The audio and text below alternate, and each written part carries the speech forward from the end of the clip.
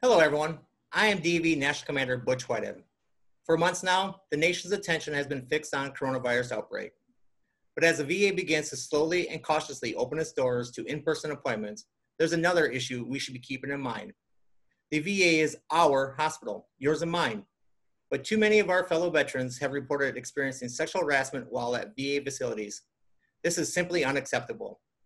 Sexual harassment in any form, be it catcalls, whistling, inappropriate remarks, or physical contact, must not be tolerated, and we all play a part in bringing it to an end.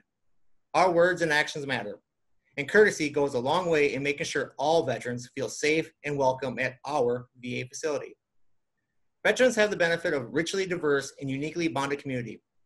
We must look out for one another, just as we did in service. Please, be safe as you begin to venture back out into the world. And remember, respect begins with each and every one of us.